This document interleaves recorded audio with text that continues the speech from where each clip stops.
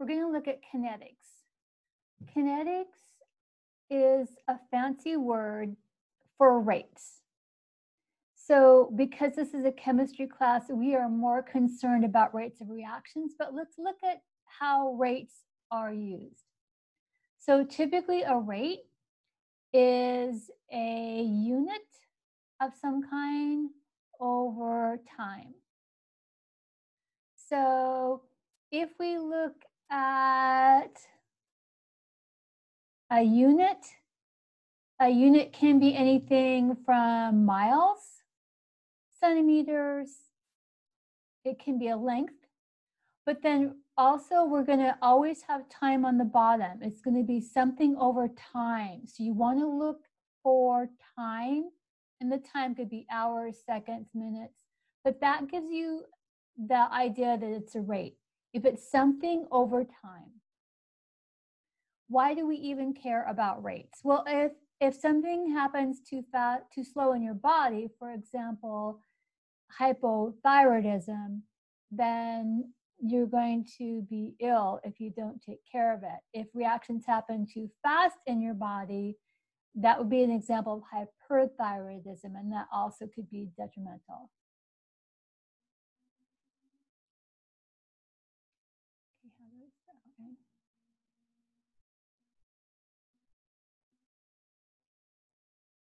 Okay, so let's look at graphs.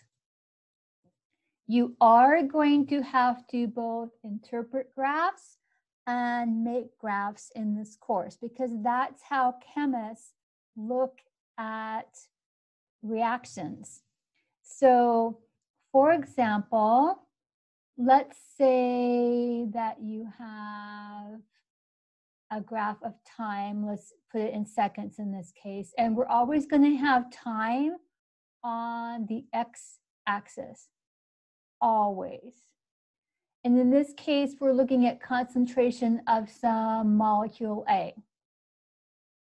So what's happening is we have a nice linear progression of our data. And this is the typical y equals mx plus b. So if our y is concentration of A, that's from our y here, and then our slope is m, and then our x is time, and then our intercept is b. So we're going to use the y equals mx plus b, which is your equation for a line. In this case, you notice the y-intercept is 0. It doesn't always have to be 0, but in this case it is. And were you to calculate the slope, you would pick well, first of all, you would draw a straight line.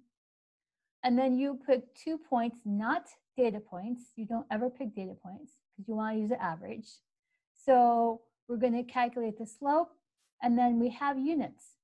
The units is going to be molarities over seconds.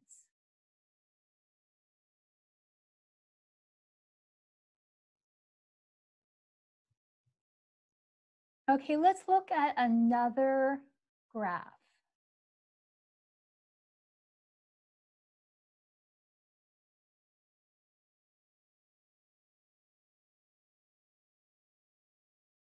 This graph has time in seconds here, but if you notice in this case, we're taking the natural log of the concentration of A.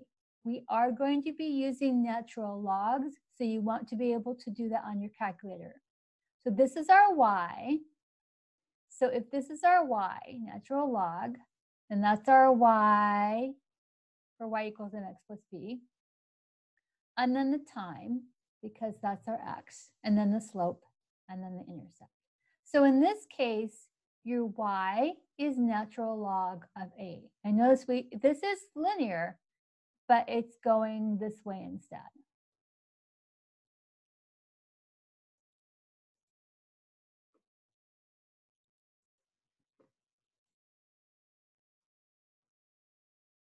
Okay, so we're looking for another graph.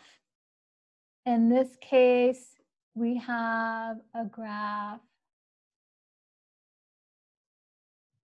where we have seconds again for the time.